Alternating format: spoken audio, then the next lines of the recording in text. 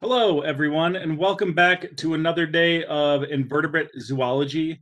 Today, we are kind of crossing a big barrier here with invertebrates. We're crossing over into the agnathans. This is the almost transitory state between invertebrate zoology and leaning more towards the evolutionary development of vertebrates. But of course, we have a very strange pit stop along the way. They're not the most pleasant animals to look at or talk about, but they're extremely relevant for both our own evolutionary history and really everything you want to learn about and study about going forward. Uh, this is the start of vertebrate life. This is our proverbial missing link here with the agnathans. These are animals that have been around a long time, and very rarely do we get a glimpse at kind of our own fossil record and where everything starts from, the origin story, if you will. And agnathans allow us to peer into the past and see the transition from, again, invertebrate to vertebrate life. There's a lot going on with these animals, and we'll discuss why. Nobody wants to have a picture of a hagfish or a lamprey up on their mantle, as this is my great great great great great great great great grandmother. But it's true. The the knowledge we've gained from these animals tell like they paint a beautiful Bob Ross style picture of everything we've come to know and understand as far as zoology, and sheds a lot of light on our, again, kind of origin story and our humble beginnings, if you will. So, with that, we dive into agnathans. Uh, they're defined essentially as the quote unquote modern vertebrates. We have two groups here, and they're very simple to narrow down. The gnathostomes, everything with a jaw. So a huge group obviously branches out from here. Myxeniforms and Petromyzontiforms are a very limited subclass here. They're the agnathans. After that, everything else has jaws. That's kind of the easy way to define everything. The gnathostomes are all our jawed vertebrates.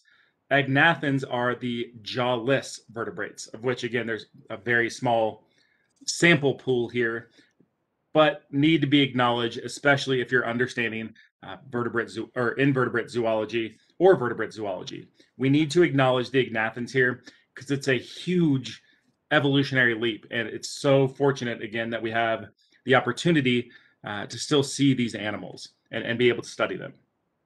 So gnathostomes are everything with jaws. That's literally from this point on everything you'll ever learn about in both the program, in life. Every vertebrate from here on out has jaws. We got to make a pit stop here at the jawless vertebrates. It's a weird stop, but I hope by the end of this, you guys will see how relevant it really is. As far as the groupings, pretty easy here. Myxeniforms are the hagfish. Petromyzontiforms are the lampreys. These are our only two groups within Agnatha. We'll discuss the perils of defining them as vertebrates in a second, but relatively easy given the taxonomy we've built on until now, all the different groupings from the dendrobranchs to the plesiocyamatas, all the different outgroupings. Here, for once, we get to make it easy on you. Myxeniforms and Petromyzontiforms, that's it. Two groups, two very different animals. It's very clear lines defined when it comes to taxonomy, which is honestly kind of a relief given everything we dive into over the course of a semester. It's a big sigh of relief to have two groups that are easily identifiable, recognizable, and have clear delineations with why they're separated. There's not a lot of blurred lines here. So yeah, it does provide a sense of, okay, now this makes sense. Everything clicks into place very easily here. Within Myxeniforms, this is where we have another easy delineation between two groups. This is in the genre or the genus category, and the way they're defined is just where they live. That's it. Again, another awesome way. We don't get this opportunities very often, so that's why I'm highlighting it. We very rarely get that opportunity to be like, I know how these animals are classified very easily. Here it goes. And it's just the Pacific Ocean or the Atlantic Ocean. So you live on technically different sides of the world, and that's our defining trait. That's the factor. The Pacific Ocean version and the Atlantic Ocean. Atlantic Ocean we'll probably talk about a little more, just based off we have more knowledge about that genre. But yeah, so far so good in the taxonomy category because we can define these animals relatively easily. Uh, we've got two different groups, and then even within the groups, the way we're separating them is just what side of the world they live on. So far so good. Don't worry, it'll get more complicated, but for now, take solace in the fact that we can define these animals very easily, both off visual cues and then what part of the world we're finding them in. So yes, it's a nice breath of fresh air when it comes to taxonomy and how confusing everything's been so far. I told you it wouldn't last long. Here we are. Uh, the classification of these animals has come under not scrutiny, but certainly controversy. Uh, and it's a tricky path to go down. The excuse me, issue of whether or not hagfish, they're the ones that throw the wrench in it. Petromyzontiforms are much easier to classify as either vertebrates or chordates at the very least.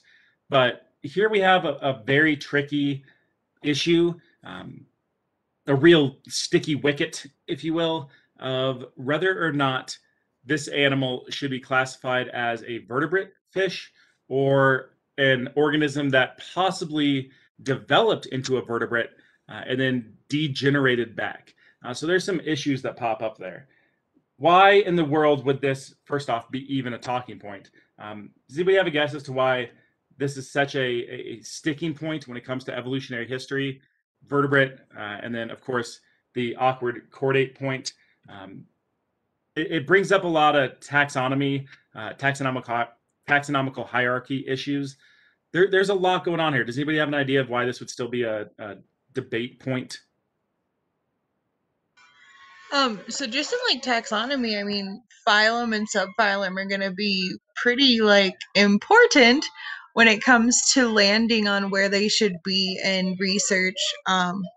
Generally, as we're like making changes in taxonomy, we're seeing like family level changes, not changes on the like phylum level.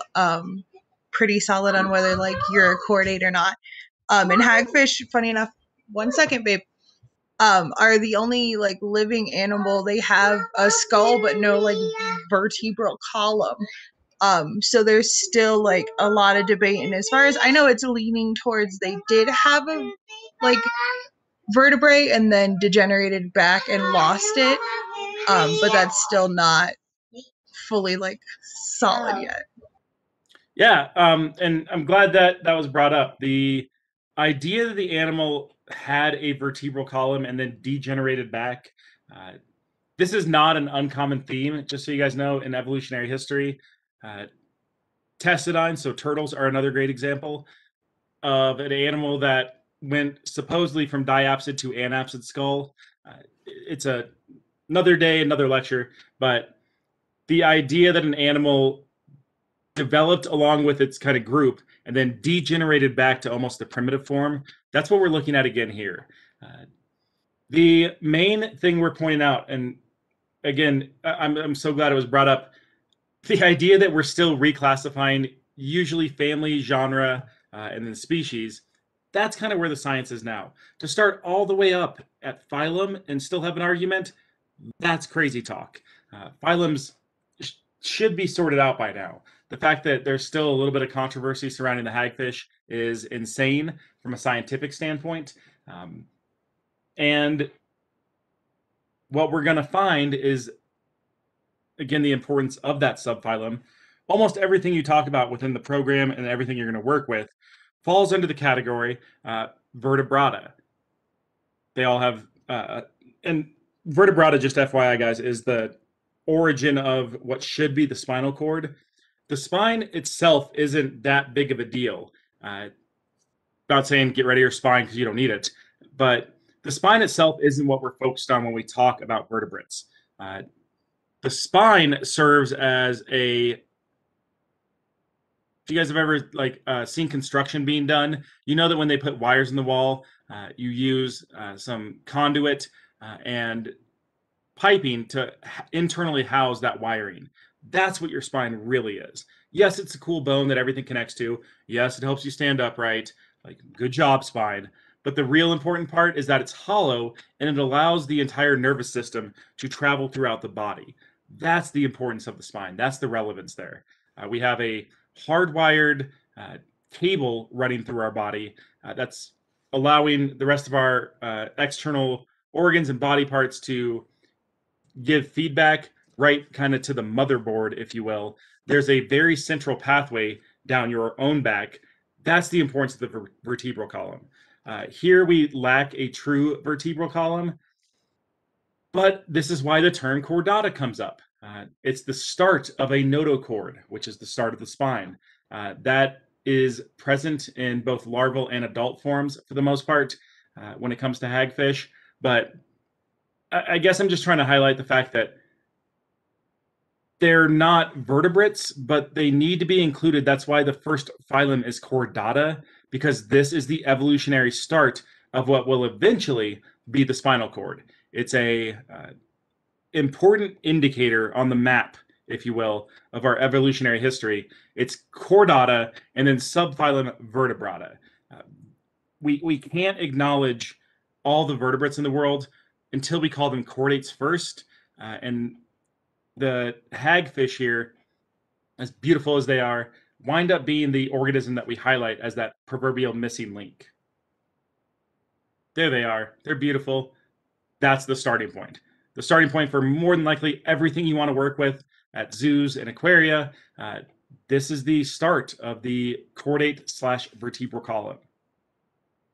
Myxeniforms make up a group that is so very hard to define. Back in the day when I was in school, I actually had to do a huge dissertation and paper on myxeniforms as to whether or not they are basically, and I'll sum it up. I'm not going to read you the paper now. It will bore you to tears. They wind up being very hard to label as to whether or not they degenerated, i.e., like de-evolved, or they're just a primitive snapshot at a living fossil, basically. We know that they share traits with both invertebrate and vertebrate life. We know they remain relatively unchanged. The only consensus out there, though, that still is up for debate is, did they devolve or have they just stayed awkward, kind of?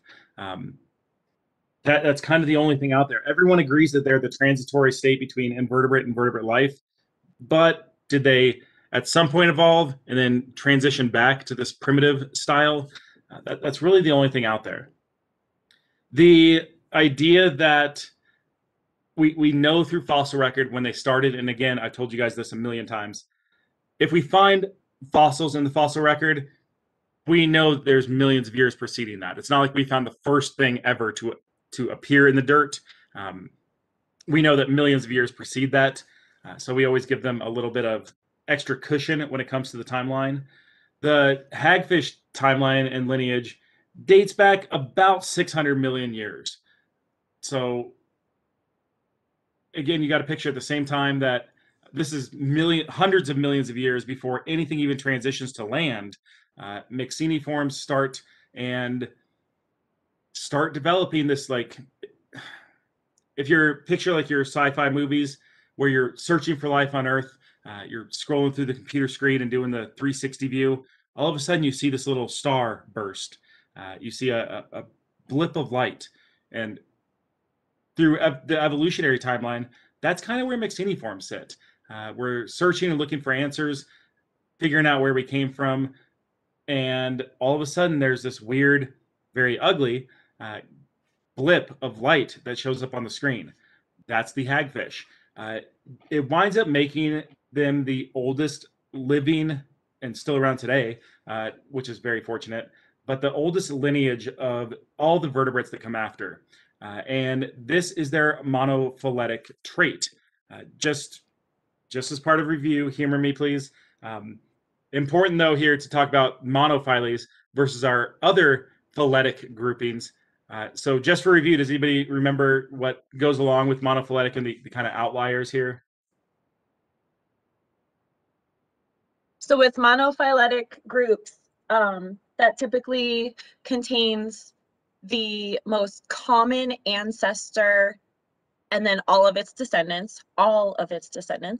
And then with paraphyletic taxon, that's referring to a common ancestor point. Oh, I forgot to add, I'm sorry. Monophyletic is also considered clade. So that's like the easiest way for me to remember that it means basically all of that 1 point descendants, or all of that 1 point ancestors descendants in the same group. But then paraphyletic taxon is when a group of organisms includes the most recent ancestor as kind of a starting point, and then not all of the descendants, but most of them. It just doesn't include all of them, but most of them that have similar characteristics. And then polyphyletic taxon is a group of organisms typically lumped together, though not through a common ancestor or the most recent ancestor, but lumped together. I'm trying to figure out how to word this. Sorry. Lumped together based on characteristics that they don't share with the most common ancestor. So I like to like remember, and correct me if I'm steering people wrong, I'm sorry, but I like to remember polyphyletic taxon as those that are kind of excluded from the paraphyletic groups. Does that make sense? Yeah, absolutely. And again, I'm glad it was brought up. Remember, again, I know this is kind of review, but it doesn't hurt to say again. Monophyles are the only recognized clade. The other two groups become outliers, but of course that's how we're studying them. And here we're looking at a great example. To be a true monophyletic clade, let's say you want to study mammals, to be a true monophyly, you're going to have to zoom out of the Google Earth version, zoom out from the picture, and still include myxiniforms. Because yes, mammals are completely different, totally different animal, pun intended. But if we're looking at the fact that we have vertebral columns, myxiniforms have to join the party. It's okay to study in a paraphyletic taxa group or a polyphyly, where we're either doing a convergent evolution thing where we're looking at animals that share traits now but have no common ancestral relative, or animals that exclude other groups, i.e., reptiles excluding birds and mammals. That's okay.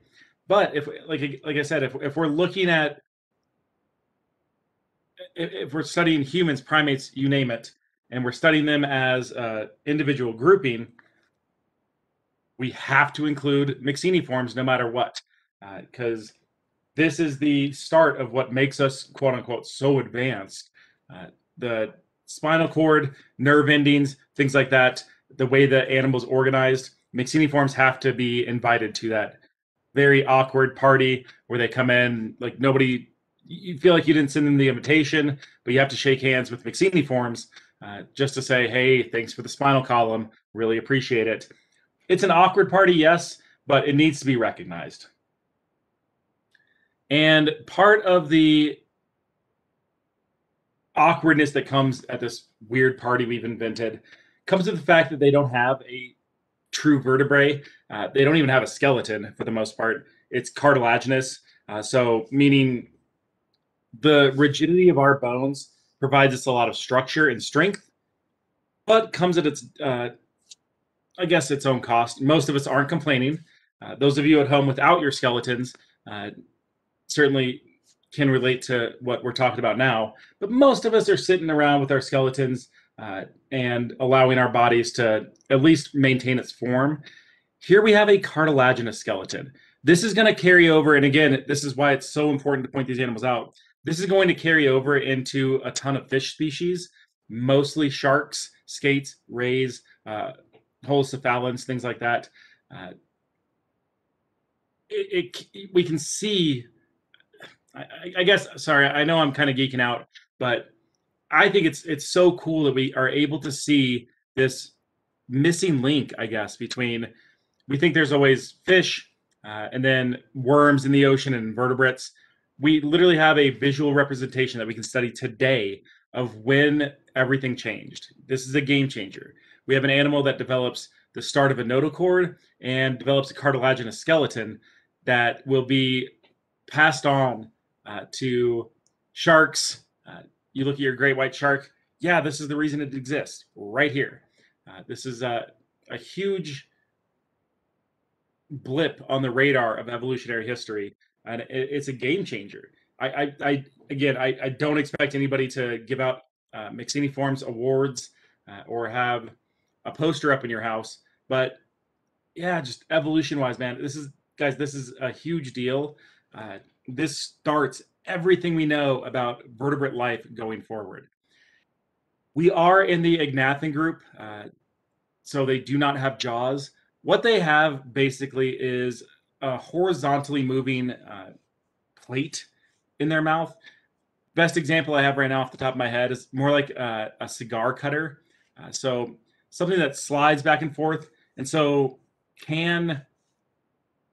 don't want to say chew, but can start at least the mastication process in some way. They scrape along.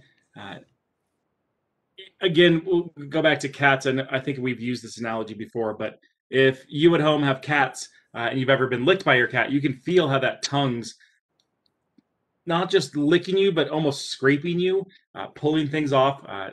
That's the ideal model behind the cat tongue. It's designed to, let's say, a tiger or a lion. After you've subdued your prey, the tongue is designed actually to scrape hair so you can get right to the flesh. It's supposed to start taking things off. Here we have a mouth that resembles, I don't know, the most horrifying cat tongue ever. It's definitely not nearly as cute as your cat that may nudge up to you at your desk and give you a lick or two. This is the nightmare version, but same style is used here. We've got horizontally moving structures that are going to start shaving away at whatever prey item they're willing to ingest. So very interesting look here. We've got a couple things to talk about. For the most part, we see a pretty straightforward animal. Here would be the mouth, ideally surrounded by tentacles, obviously for a tactile or chemosensory function. And the animal at first glance looks relatively simple to process and label. However, we have a twist in the story, an M. Night Shyamalan development of, wow, we thought we knew what was going on. We don't. The mouth is a slit with fleshy barbels around it, and the animal possesses a single nostril. Kind of unique. It's going to carry on to the Petromyzontiforms as well, but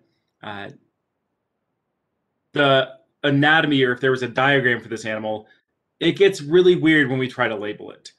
If your average person were to look at this picture, everyone would say mouth, and then maybe gills. That's probably the go-to, would be my guess for your average person up in the Grove at the college. Yeah, things get weird from here. Sorry. The animal projects itself forward with the appearance that this is a mouth agape. That is not the case. This is actually the single nostril that we just talked about in the last slide. This is the nostril. It's designed to take in, you can see how, I guess, agape it is, designed to take in a huge amount of chemosensory cues, detecting usually rotting flesh, but certainly other living animals. That's a pretty big sensory organ on the front of your face, but it is not the mouth. The mouth looks like this. Ah, there she is. Uh, this is that. Let's go back 2 slides. Here we have nostril. Here we have this closed up kind of hidden mouth. And then when they're ready to feed, we transition to this mode. So here's nostril. And then the mouth has finally presented itself in its glorious fashion. Definitely more of a alien looking face hugger type thing than initially meets the eye. I don't think anybody was rushing to the getting in line to give these animals a kiss and hold them anyway. Now you should be even more put off.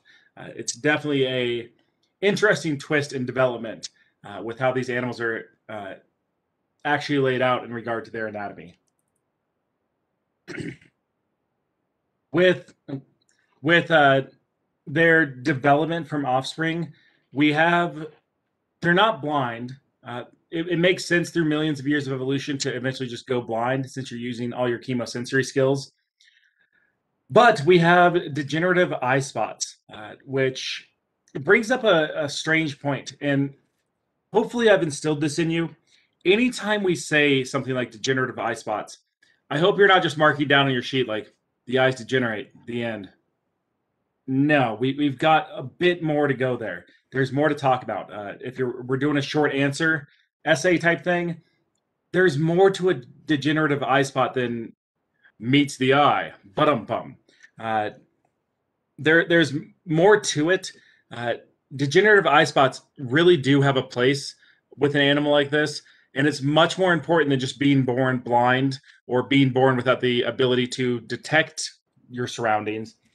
What do we mean when we say degenerative eye spots? Again, keeping in mind that this is an aquatic animal. Anybody have an idea what we mean when degenerative eye spots and what that really transitions to? So we think of degenerative and like, yeah, we immediately think like they're degenerating. But it's not something that's happening like to the animal in their lifetime. Degenerative just meaning at one point they did have better vision as far as we can tell, and they have now come to land in this weird gray area of just having like a simple eye spot. And that's just not eyeballs like we would think of them, like no lens, no motor cranial muscle, and nerves, stuff like that.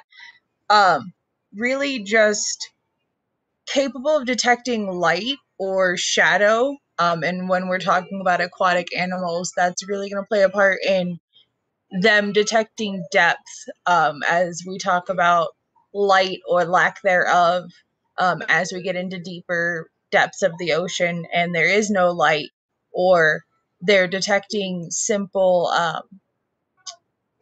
shadow above them but not capable of making out actual detailed images.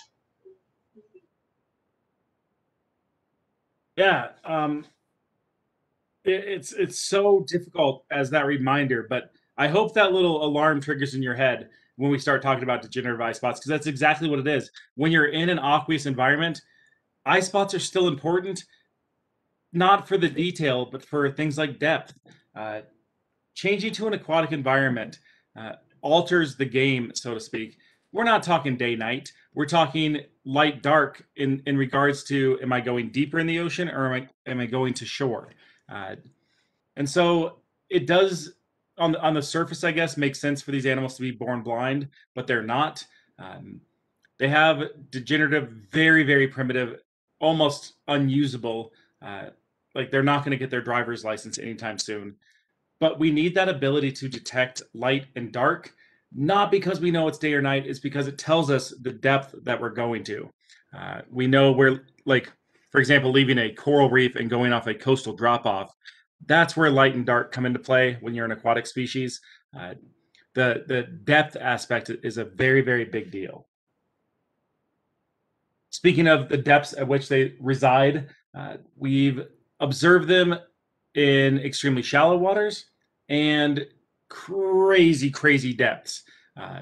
So very flexible, I guess, pun intended, species.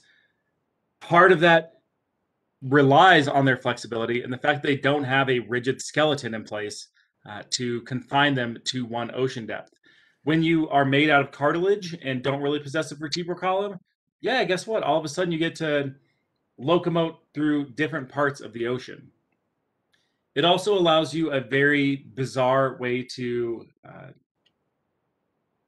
I guess, carve out your own niche in the in your respective habitat. You're able to burrow and sit and wait. You basically have, again, let's picture the diagram. All that's going to be protruding is that single nostril. Here's the mouth on the underside. You basically have a very awkward, strange way to position yourself where all you're doing is sitting, waiting, and detecting chemosensory cues. Very helpful for them. Because you don't have arms and legs, and you're not a lot of the animals we've talked about so far can dig their own burrows. Here we don't have that luxury, I guess. Essentially, what they do is they start. There's no way to describe it other than just awkwardly battery ram their way into the substrate. They push their heads in as much as they can, start moving dirt and shaking their head side to side. Because they're vertebrate and vertebrates, they're able to dig about halfway down for their body size. They dig a huge hole, again, huge in comparison to their body, huge hole enough for them to fit into. Once they get halfway through, they, instead of backing out and turning in, the head just simply turns around, does a 180, comes back out the hole, and the rest of the body follows suit by going down. And so they'll, I guess, fold themselves in half. So all you need is half your body size, burrow down, and then because you're able to flip on a proverbial dime, the animal's able to conceal itself entirely within that substrate. You only need half your body size because you can basically bend in half at any point and fit the entire body down there. So it's a little awkward to get the burrow dug, but once you've done it, extremely, extremely efficient. We're going to find that with these animals in general about the efficiency. They're efficient both in their own anatomy and body makeup. They're also efficient for the environment.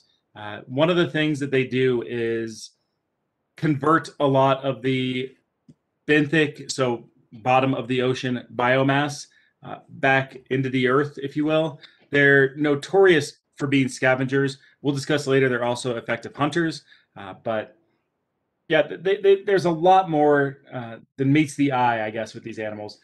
The thing I want to highlight, though, is this churning of benthic biomass. I can't explain how critical it is. Why do you guys think that's like the most relevant role that these animals fill, the most relevant niche? I think it's Why because it really contributes to the carbon cycle within the ocean. So when all of this dead matter floats to the floor, they pretty much act like earthworms in the sense. They eat all of that, anything that just like floats to the floor, and as they're burrowing, they're churning that substrate, and they're getting their byproducts back out into the water, which then floats up and or upwards and becomes energy that other organisms like phytoplankton can use. And it's just like this huge, it's just this big circle of just basically how the whole nitrogen cycle, carbon cycle, everything within the ocean and the sun works together, if that makes sense at all. Yeah, it's a very underrated role. They fill that kind of earthworm niche for the ocean. We need something down there, churning through organic biomass, putting it back out there as potential new energy. Otherwise, we have a bunch of dead organisms that create nitrogen spikes and alter the chemistry of the ocean. We need something down there. Again, like picture a compost bed, things like that. We need something down there churning through everything to make sure we're making the most of the energy that the ocean provides. So very understated role, but couldn't be more critical for the survival of ocean environments in general. We need, this is like everybody puts their trash out on Wednesday or Thursday. Like we need somebody to come by and pick all that up. Otherwise, things are going to get awkward, start building up. These are the trash men, so to speak, of the benthic biomass version. I think it's so understated what these animals do. Earthworms can't live down here. Salt water would desiccate them immediately. So it's a very not pleasant to look at animal, but definitely deserves an award. I understand if as you hang the medallion around their neck, you don't really want to look at them, but they definitely kind of deserve their own trophy and should have their own round of applause when it comes to churning over this benthic biomass. As if they weren't beautiful enough to begin with, let's talk about their other great ability. It's the fact that they produce copious amounts of slime. They have what looks like, and I know we've discussed it before, but looks like a lateral line system.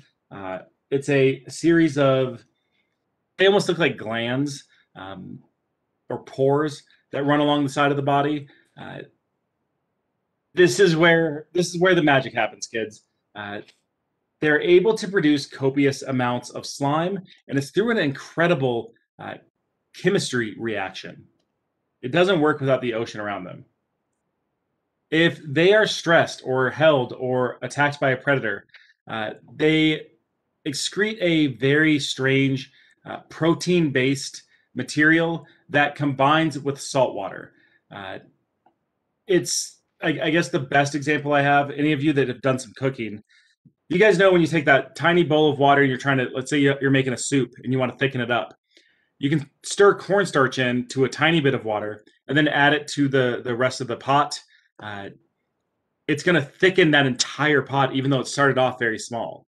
That's kind of the best analogy I have for slime production. It's going to thicken everything around it, but it needs the presence of that water. So, for example, like on its own, if you were to pour cornstarch in your hand, not going to do a whole lot. It's a powder, like kind of the end. Once it comes in contact with water, though, that's when we make our bread and butter.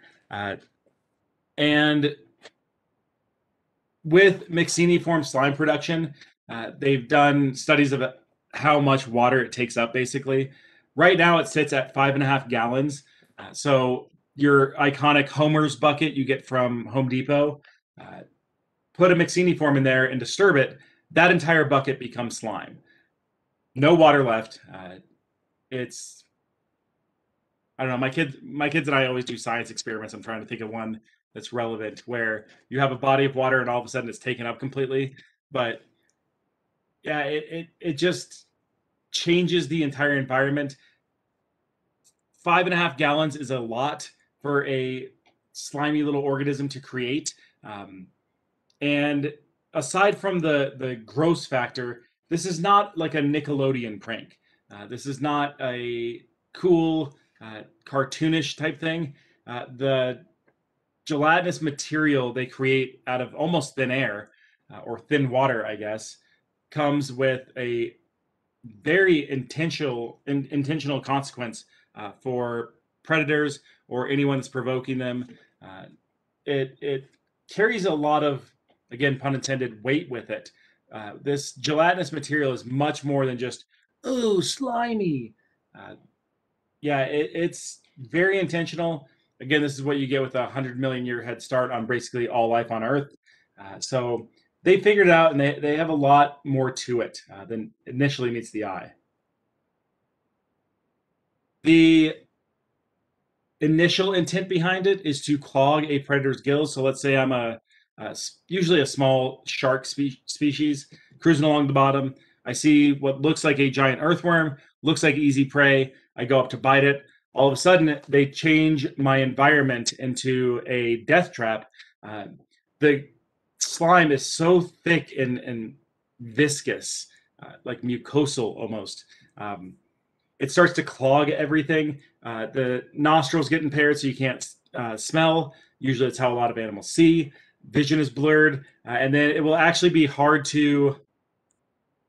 I mean, this is like the equivalent of like the iconic movie scene where somebody's choking at a restaurant, and everybody's looking around like, "What do we do? Where's the doctor?" The gills get clogged, the animal's unable to breathe, see, smell. It's a complete sensory overload, plus the fact that you're now choking.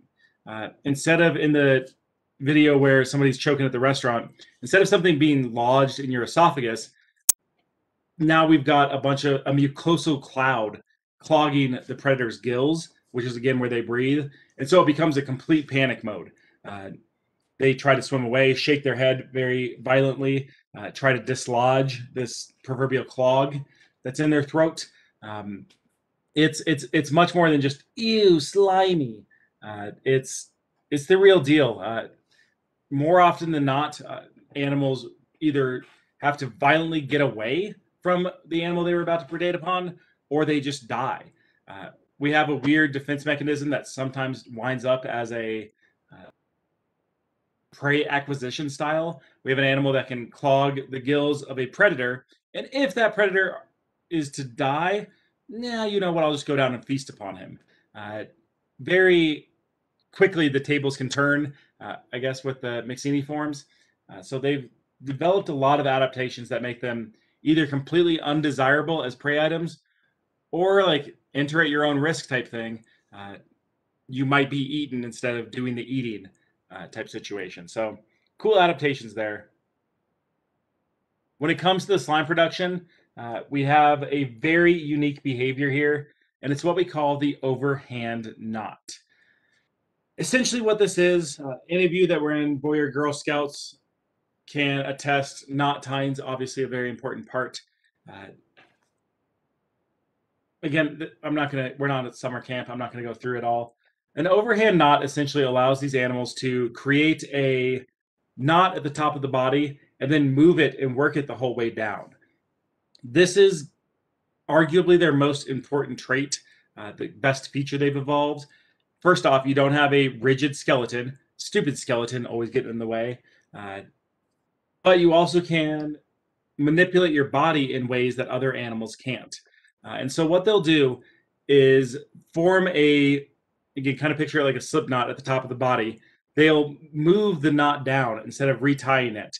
They move the knot all the way down the body, and it releases them from both their own slime cloud, because that's a very real danger. Obviously, getting your own body clogged. Um, it's picture like wringing out a wash rag, I guess. Let's say you have a wash rag that's in tons of in your sink. There's food coloring in there, lots of slime, weird stuff. The first thing you're going to do is instead of wringing it out, let's say you start at the top and pinch your fingers in a tight circle around it and move your way down the wash rag until all that moisture or debris is released. That's essentially what the overhand knot does. It releases them from their own slime cloud, also allows them to release them maybe from a bite. It's like the human equivalent of escaping from a straitjacket. Very flexible, very mobile and bendy, so to speak, and allows them a great degree of specialization when it comes to freeing and releasing and getting out of quote unquote awkward situations. One of the other unique traits we're going to find here is typically we find a defense mechanism in animals. That's no big deal. Sorry, evolution, but kind of par for the course now. We also find ways to acquire prey. Also, cool, no big deal. But we also have the ability to use this as a way to acquire prey or ingest substance. Uh, what we have essentially, and this is awkward without being in the classroom, uh, basically the overhand knot creates a fulcrum. And what I mean by that is picture the sword and the stone type story. If there's something lodged into the ground or the wall where you're at, and you're trying to get it out, first thing you're going to do obviously is pull it, right? But if that doesn't work, the next thing you're going to do is maybe put your foot on that rock or the wall and then really put all your weight into it. That's the fulcrum. And that's what they're able to do with that overhand knot. If I am a limbless, almost invertebrate, rawr, and I'm trying to eat this dead fish, right? Here's my crazy teeth, my disgusting mouth. And I just go and try to bite off that animal. Uh, Probably not a lot's going to go on. Again, remember the dental plates these animals possess only move up and down. Um, it's not a great success rate of me ingesting the bite of food. However, if I can form this huge knot around my body, now all of a sudden my mouth can bite on, and I can use my knot, I guess, in order to provide that fulcrum, just like putting your leg on the sword and the stone. You're going to put your weight into it and put your foot into it. You have another spot to balance your weight. So now this is pressing down on the fish, this is pressing down on the fish, and now I'm able to scrape and then pull back from that prey item. So we've got an animal that's utilized its own defense mechanism into a feeding behavior that works very, very well for them. It allows them to pry off food at a surprisingly effective rate, and makes them all that more effective. Usually we have definitions between defense mechanisms and feeding acquisition styles. Here, that line has been blurred to make room for all that Myxeniforms can do. There's that beautiful slime. It is being used a lot in scientific research. Hopefully, one day, fingers crossed, a alternative to petroleum byproducts, which just, pun intended again, flood the market and it saturated our ecosystem so badly. Arguably one of the biggest threats to our ecosystems now is petroleum-based products. But here we have a possible alternative. Hopefully science keeps rolling forward with it. The reproductive styles, again, sorry, gang, there's not a huge GoFundMe account set up to go out and study arguably one of the ugliest animals on Earth. The science isn't there, the money certainly isn't there, and so we don't know a ton about their reproductive styles. We know we can observe in captivity, but of course that's an artificial environment, so it doesn't paint the real picture. Yeah, they've been really difficult to observe and get a true natural history of these animals. We further complicate that by diving a little more into how these animals actually reproduce. There's no copulatory organ, so meaning there's no true, I guess the mammal version's the easiest to understand. There's no copulation in that regard. We're basically broadcast spawning, where you're just releasing gametes into the ocean. Fertilization is going to occur externally now instead of internally. But we have a few twists in that story. Where the animal is able to reproduce by, again, sending a gamete out, it's not always the same gamete. There's cases where we have a kind of a transitory state, I guess, between, and again, when we say sexes, when we're talking about inverts, it's much more than that. It doesn't mean you have a boy that can reproduce as a girl type thing. The animal isn't changing genders or sexes, it's changing what gametes it can produce. And when we have an animal now that takes that a step further to environmentally based sex changes or gamete producing changes, that suggests something to us. That tells us a little more about that. Why is this, again, changing of sexes is the okay word for it, but we're talking about gametes, but why would this show up in the arguably oldest living vertebrate species?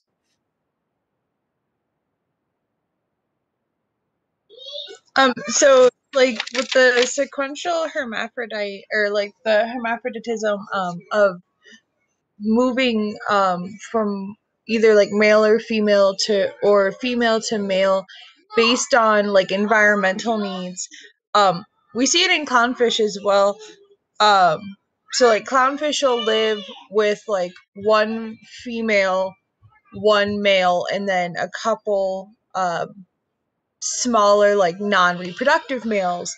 And if the female were to be removed, or like fishing circumstances, the female were to disappear, um, the the largest male is going to then change to a female in like sequential hermaphroditism, and then the smallest male is going to mature up, and that's going to ensure that that group is able to continue to reproduce even though their female has been removed. They don't need to go find a new female. It's not a weird bachelor group. He's just going to assume, the hierarchy, next largest becomes a female, and then we continue down the line.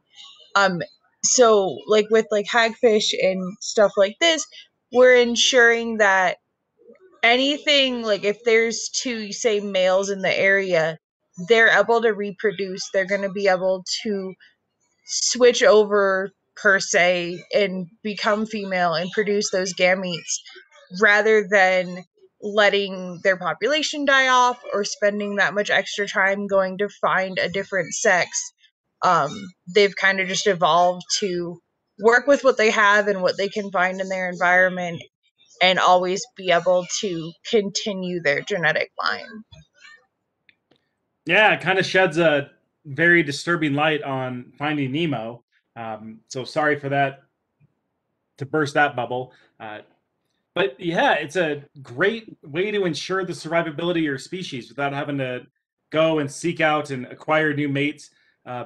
As strange as it sounds to us, and as foreign as it is to the mammalian lifestyle, what a good insurance policy and backup plan to be able to transition, if you will, into a fully functional female or male, depending on what the environment needs.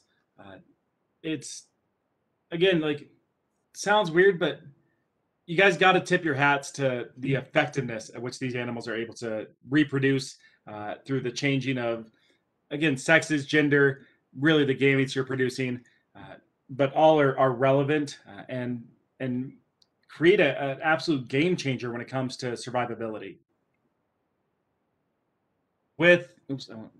Sorry, my dog came in and distracted me. The sequential hermaphroditism that was just talked about usually goes in a order. We call it protandric hermaphroditism. This is where traditionally you go from male, and as you get later in life, you transition, I guess, into female. It doesn't change it's such an awkward subject to broach because we're so used to that mammalian style. It doesn't change the genetic makeup of the animal by any means. It's whatever gametes you're producing. So male into female has nothing to do with either appearance, behavior, things like that. It just changes what sex cells you're going to produce. Sperm, and then you transition to egg. That's the best way to describe it. That's what's really going on. There's not like it's not the equivalent of like slapping on a wig and putting on makeup and things like that, or like growing a mustache and then putting on a polo shirt. I know that's not what every guy wears, but that's the only thing I have in my closet. So that's my go-to. It's not the same as like these traditional gender role switches that we somehow confine our fragile little minds into these boxes. It's much more than that. And it's so much simpler, really. You keep being you keep your identity, you're just going to produce a different sex cell.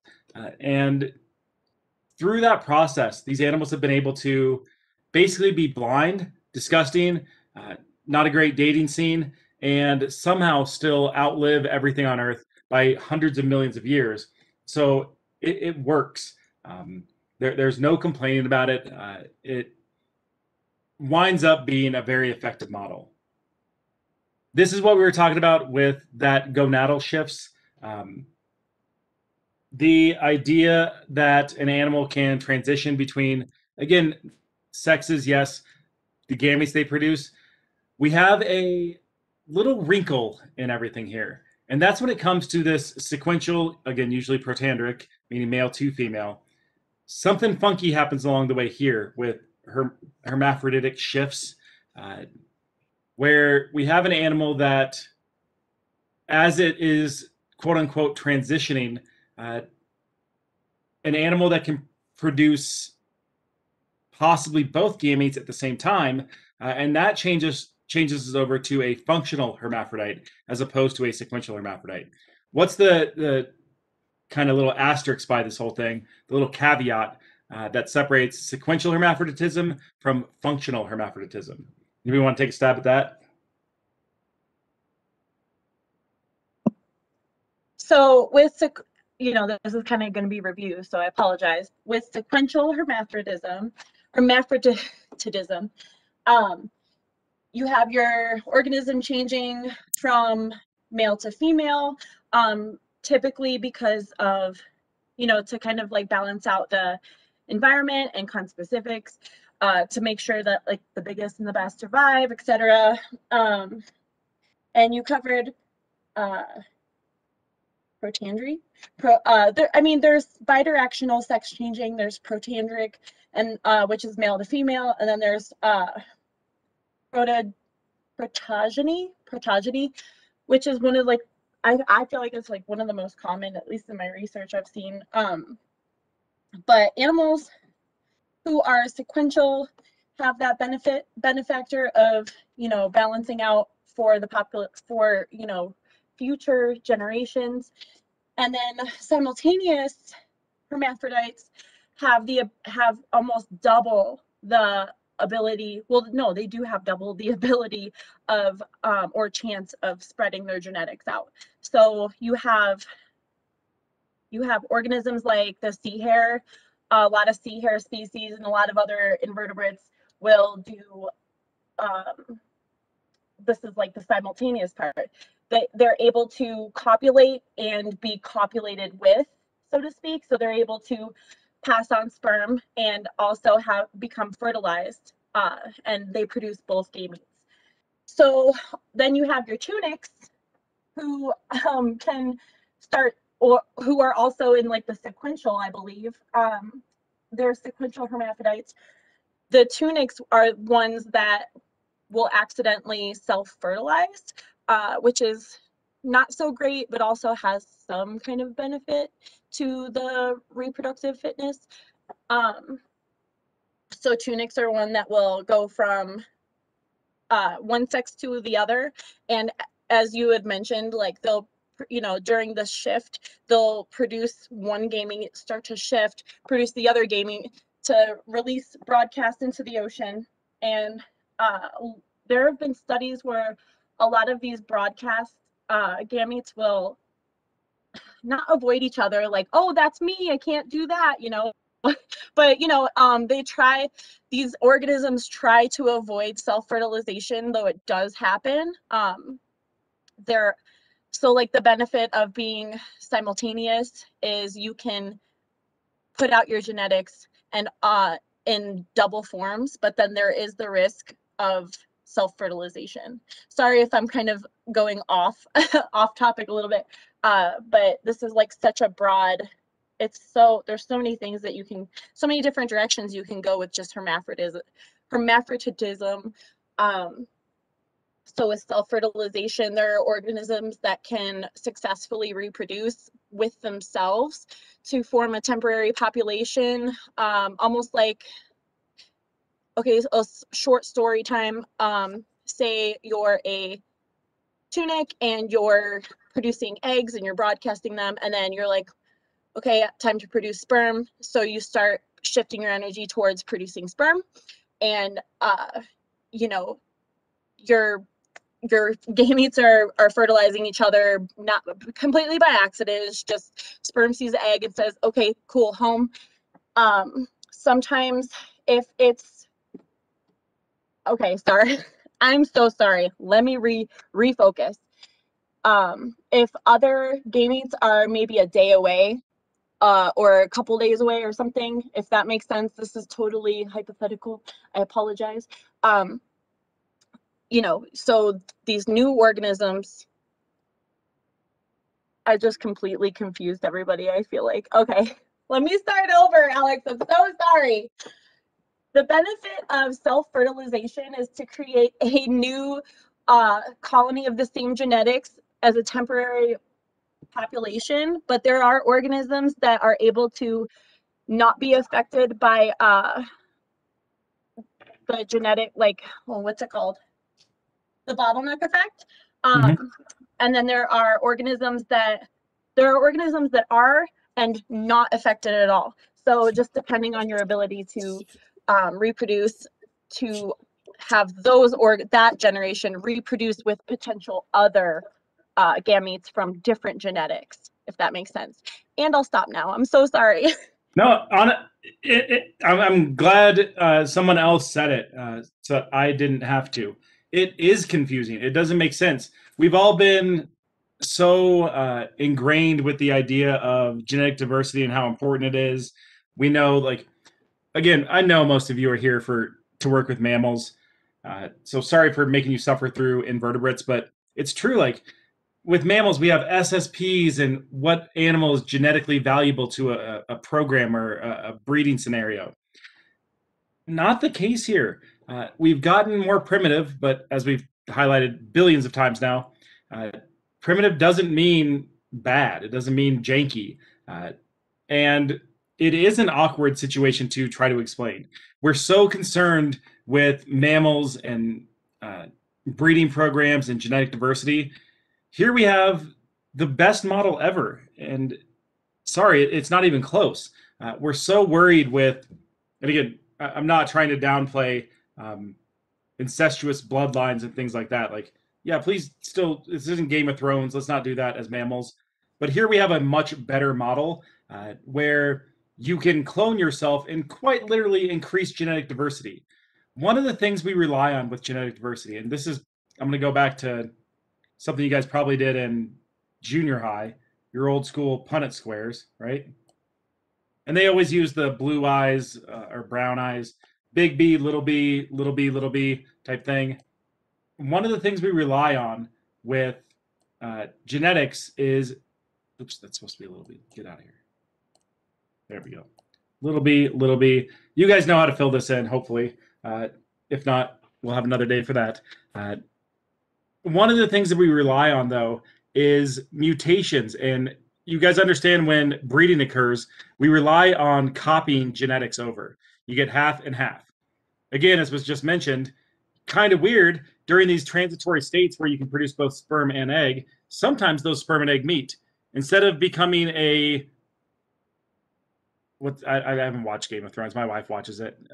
Is it Joffrey? Instead of becoming like a weird King Joffrey, weird mutated evil person, we actually rely on those copying errors to increase genetic diversity. Uh, I'm glad tunicates were brought up.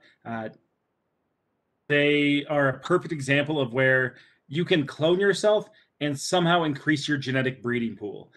We rely on alterations or mutations to occur. So picture filling out your Punnett square, and maybe this big B doesn't work. So this is both mom and dad. Sometimes the big B turns into an A type thing. We rely on, again, I feel like we're so confined to this mammalian idea. The idea of mutations typically is frowned upon. We don't want a defect in our genetics, but let's be honest, it happens. And think of this more as like X-Men versus uh, a syndrome you don't want to find in your offspring type thing.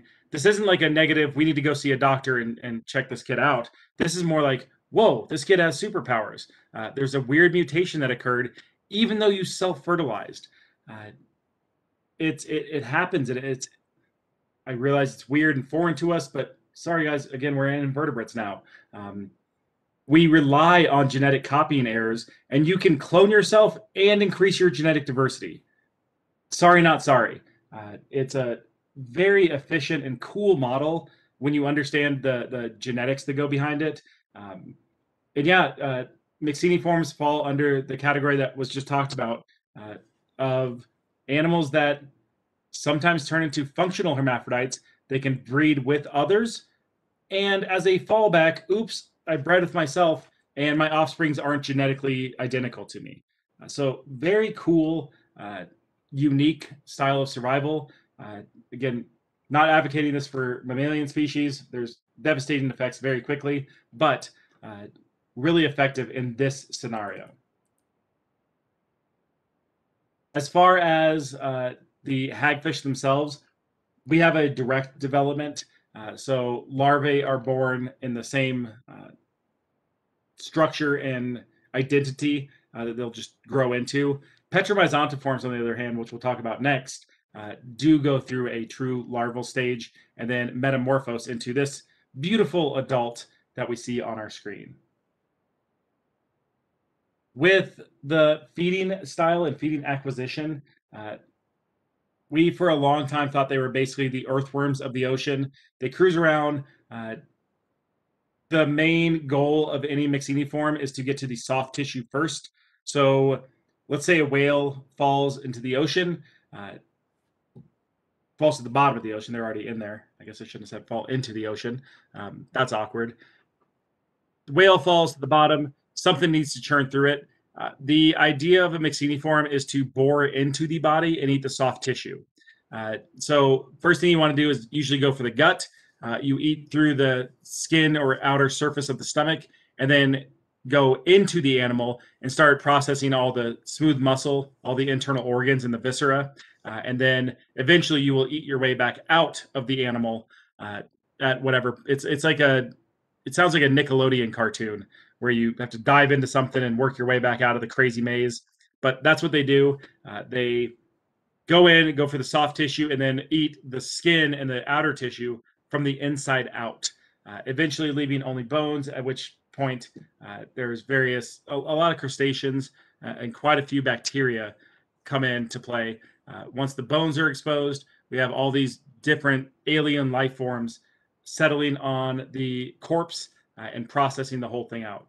It's very much like nothing goes to waste. It changes ecosystems forever.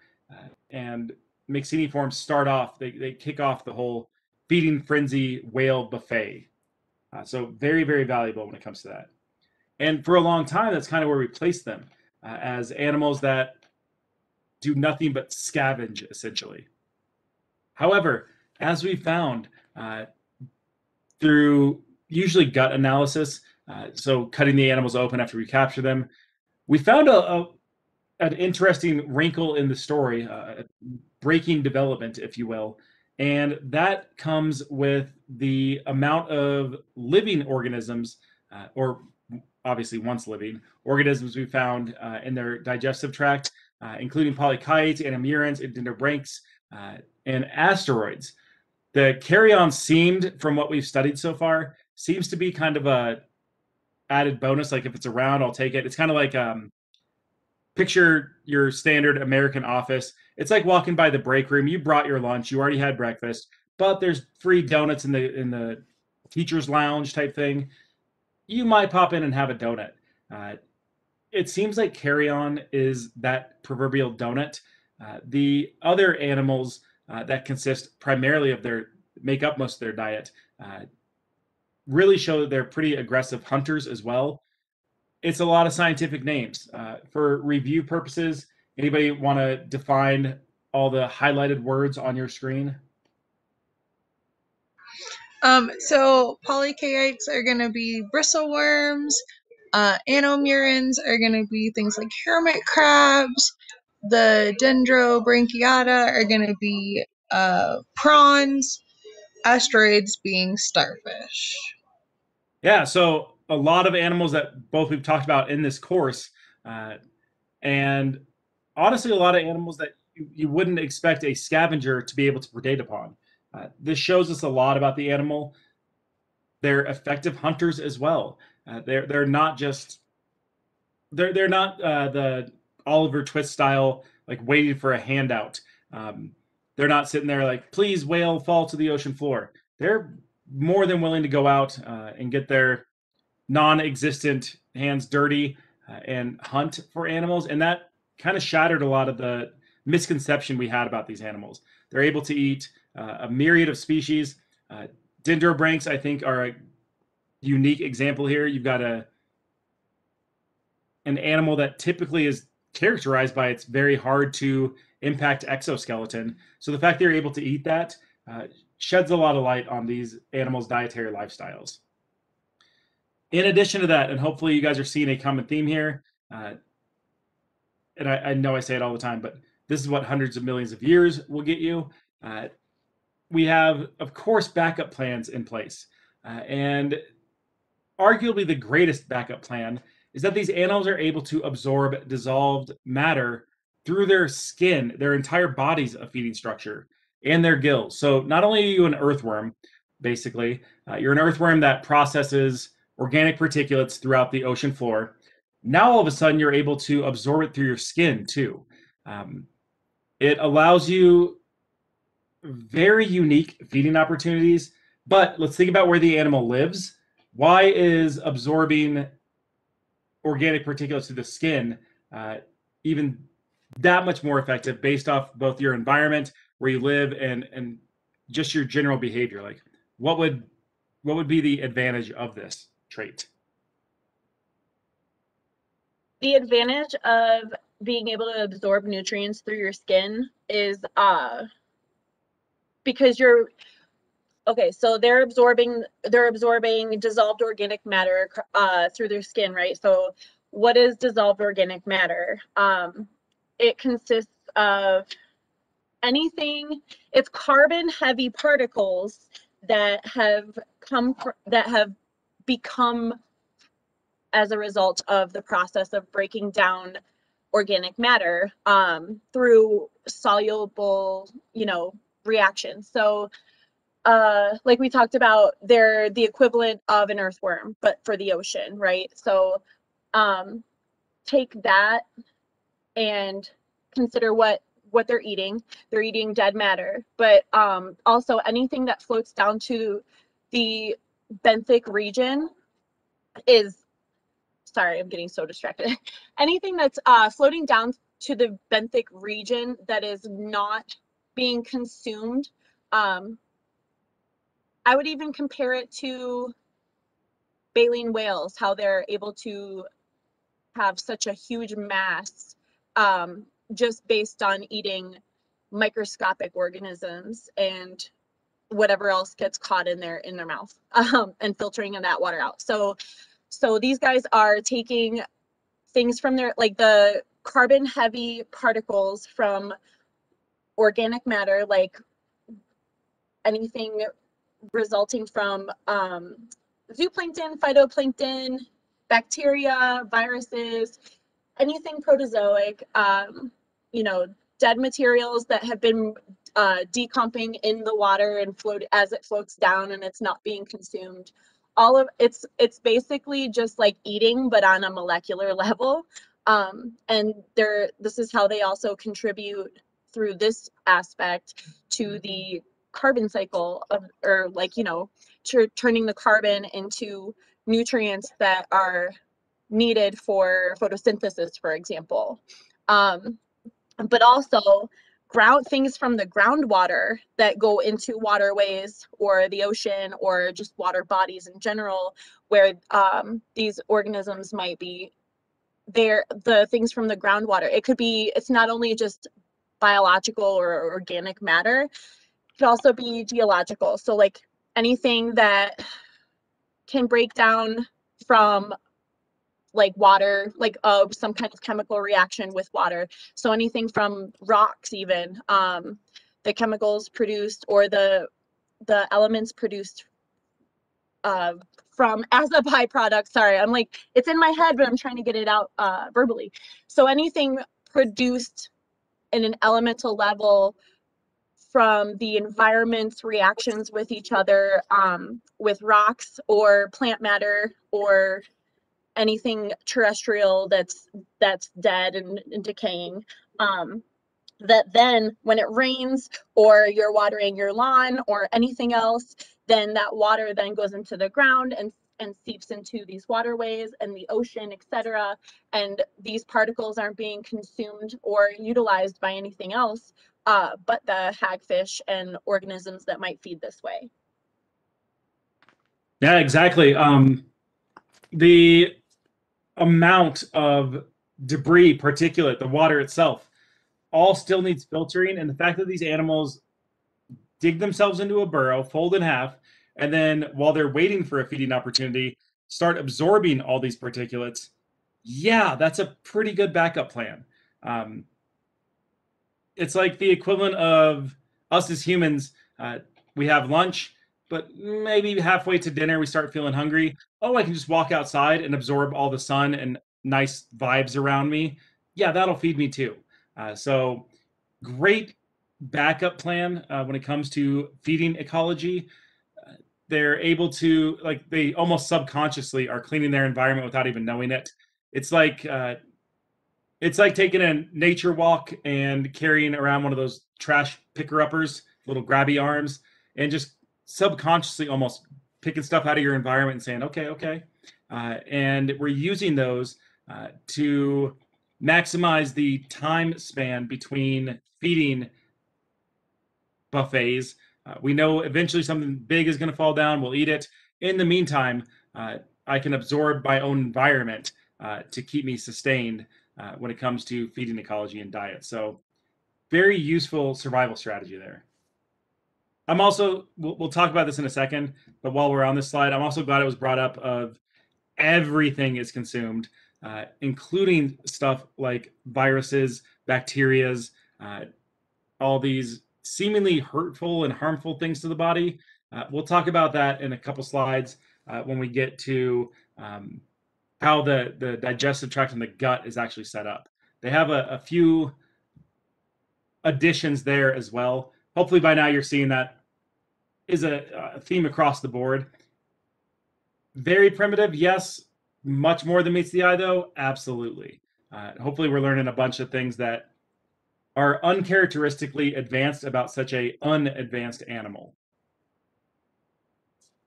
With the diets that were just discussed, the explanation of what organic particulates is fantastic. With that being said, though, we see now the true transition state. And this is very important to point out. That's why most of it's highlighted. It's very important to recognize the fact that they are the true transitory state between both vertebrates and invertebrates. A lot of that comes not only from the development of that notochord, section 1A underneath the notochord, is their ability to absorb nutrients. They truly have the transition from invertebrate nutrient processing into vertebrate nutrient processing when it comes to how they actually acquire and then send down the Amazon shipping assembly line, how they assemble all these nutrients and how they're able to separate everything out. It's the true, literal, we can look at it today, visual representation about when we go from being invertebrates to the people we are now. There's a lot to process and digest. But man, I've got all sorts of good jokes today. It's a great way to process, though, all the intricate inner workings of the animal. And we very rarely get a chance to look at this. We've talked all semester about monophylies and shared synapomorphies. So that shared derived characteristic. Here we can see it. It's living today. We can observe it. We can study it. So again, I know nobody took this course with the idea of working with animals like this, but what an opportunity. Like, you get a look at any animal you want to work with. This is the animal you should study first. This is your origin story. It provides us so many clues and hints as to how evolution works. And again, fortunate to still have it alive today. The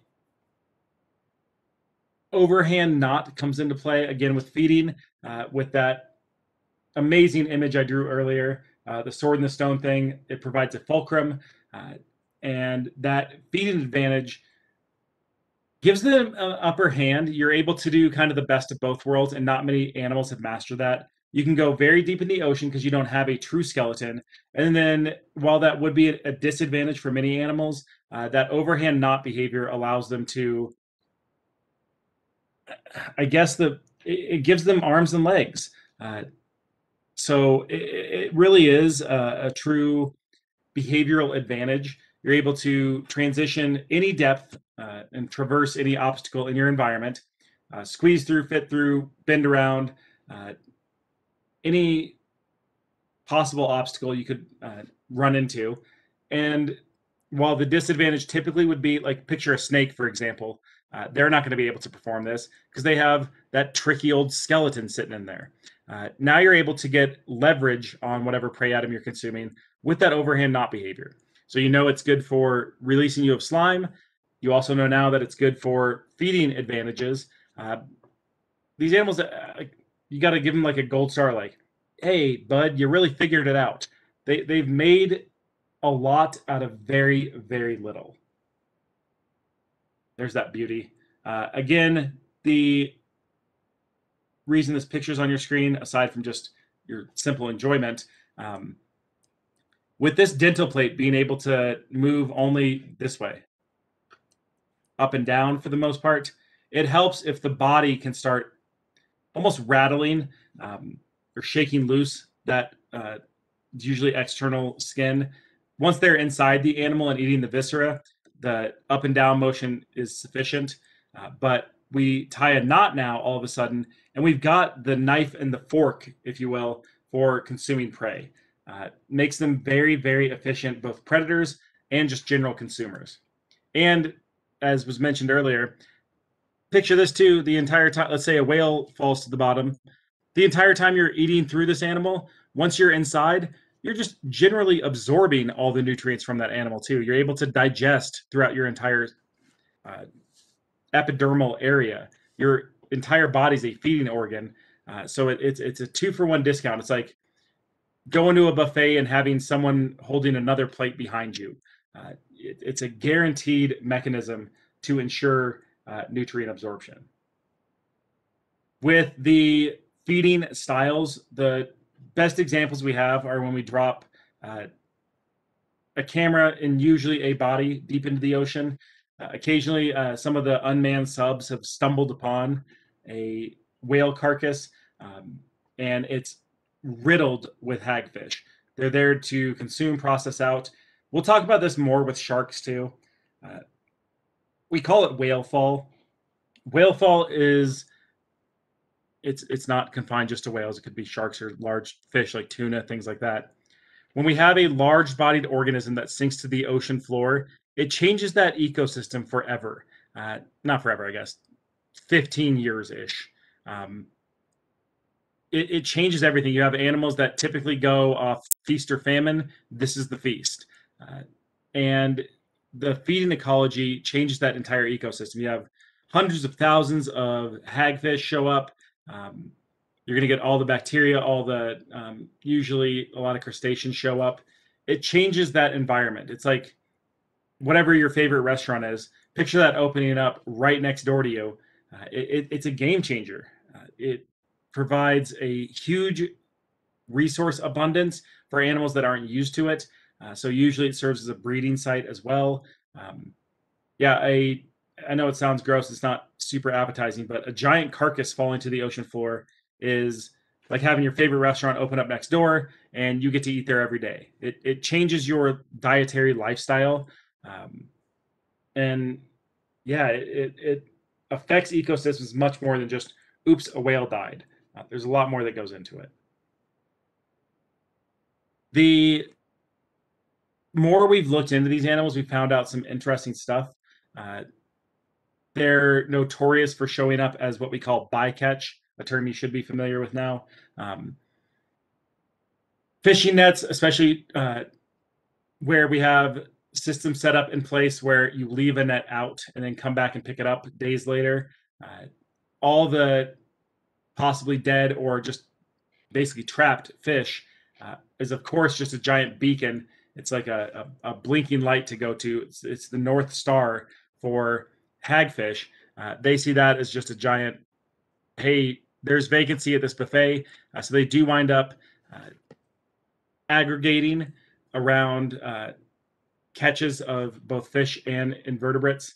They'll come in, feed, and they ruin a lot of what should be a valuable catch because everything's covered in slime, has holes in it. Yeah, it's pretty nasty. Basically, that becomes undesirable seafood, as well it should. Yeah, it's like cutting open an apple and finding the worm, so to speak. they ruin a lot of what should be valuable catches just by their feeding acquisition style. They've further been observed, especially with the red bandfish. That's why he's on your screen. Cool fish. They almost burrow the exact same way that hagfish do. Again, like the science, thankfully, has went back in and reinvestigated how hagfish work. We thought that they were slimy and gross. Yeah, nature doesn't just make you slimy and gross for fun.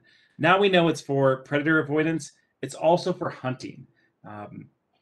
And in this case, we have the hagfish cruising along the bottom, finding a burrow where usually, again, the red bandfish is. Cruise along, we find a red bandfish, and we know we can't actively like take it down. It's not like a lion hunting a gazelle. They'll actually swim into the burrow and then just start producing slime. They'll sit there and allow the animal to suffocate in all that slime cloud. They do their overhead knot, release themselves of the slime so that they can breathe just fine. And they're literally doing kind of a chokehold on any species that burrows. They're able to slime it. Like seriously, it sounds like I feel like I'm describing an X-Men right now of their secret powers. You're able to go in, slime it, make it suffocate, and then you'll drag it out using your dental plates, and you can consume at your leisure. So they've taken, and we don't see this very often, they've taken a defense mechanism and turned it into a hunting adaptation. It's, like I said, I have so much respect for this animal. It's disgusting and ugly and has made everything work out in their favor despite all the odds. This is like your iconic teenage movie where the girl wears overalls and glasses, and all of a sudden at the end it becomes prom queen. That's what the hagfish is. It's prom queen. It's shown us and taught us so much about how to take advantage, I guess, of every adaptation you have while kind of flying under the radar, so to speak. I don't know. I think it's a crazy cool animal that's very humbling to us simple humans and mammals. They're able to do a lot with very, very little. As if that wasn't enough yet, picture what they're eating. So they're active predators, very efficient hunters, but their main Golden Corral that opens for them. I'm not sponsored, but Golden Corral, if you want to sponsor me, please watch this YouTube video. This is the Golden Corral for them, though, when a huge, again, whale fall occurs. Does not have to be a whale. Any organism that falls to the bottom that's large-bodied, it becomes a feeding frenzy. As was mentioned earlier when we talked about that organic processing of nutrients, there's some snags that come with that, right? We can't just eat carrion. We can't just eat decaying organic matter. That's typically not good for the system. It's like you wouldn't eat a steak that had turned green in the refrigerator. Not a good idea. Please don't do that. There's hangups and snags that come with consuming all this dead, decaying matter. What do we do about that? Oh, I'll tell you what they do. This is arguably the most iconic representation of that transition from a couple slides ago, that transition from invertebrate to vertebrate life. A lot of it stems from the digestive tract. And that's when we introduce the paratrophic matrix. The paratrophic matrix is something that sets these animals up for great success, but is our, aside from the vertebral column, this is where that marker is. Hey, we know this animal shares traits with invertebrates and vertebrates. And the paratrophic matrix is that, if we're watching like a graph readout, this is that huge spike. This is that, whoa, we need to identify that. And the paratrophic matrix is not unique just to hagfish. It's found in other animals. Anybody got ideas of where else we might find a paratrophic matrix? So you can find it in things like flies, earwigs, like butterflies, moths, locusts, animals like that would benefit from the aid in digestion, as well as just having like large and awkward prey, that's going to help them digest and kind of protect their internal organs from stuff like rupture and puncture as well. Yeah, we're going to find it in a myriad of insect species, as we're just listed. And with that, we get, it's like I don't know how many of you are professional chefs or do this in your kitchen very often. It's like a strainer, like you're pouring pasta out, plus a cheesecloth. Cheesecloth is a fabric and material typically used to strain out very fine particulates. That's what the peristrophic matrix is. It essentially encapsulates the gut the entire way down, where you're able to take on nutrients, and it separates out the bad. It doesn't allow bacteria, viruses, fungi, things like that to enter into the bloodstream. The most common example I can think of are mosquitoes. It's the reason mosquitoes are so dangerous to us as humans, because they have a very efficient peristrophic matrix, meaning they can feed on someone maybe with a blood-borne illness, pass it on to someone, and yet never be affected themselves. The matrix allows them to ingest the blood, get the nutrients they need, and sanguivores just in general, just FYI, are not an efficient model. Blood is incredibly nutrient deficient. That's why they have to feed so often and engorge themselves so much. But that aside, when you're feeding on blood, there's tons of illnesses that can occur. The peristrophic matrix separates that out. It's why almost every sanguivore is a carrier for disease, but is never affected themselves. Their digestive tract, their mouths, their saliva, their blood themselves, like all of it seems very dangerous, but the animal is unaffected. And it's all thanks to this cheesecloth that lines the digestive tract. And as we just heard, there's a ton of insects that exhibit this behavior, and it's almost always correlated with animals that feed off less than desirable food items at times. So incredibly unique adaptation here, where we've got a true digestive tract like we would see in mammals, where swallow, ingest, process, absorb nutrients, excrete. It follows all those guidelines, but then is wrapped in this extra little holographic barrier from like a sci-fi movie that allows all the nutrients to enter the bloodstream and filters out everything that could be decaying or rotting from that organism. So this is that true transitory moment between invertebrate and vertebrate life. A lot of it has to do here with the digestive tract. Put simply, digestive tract of a mammal and peristrophic matrix of an invertebrate. Very, very cool adaptation for them. I'll leave this up here for a second just to let you soak it all in. We move on now to the petromyzontiforms.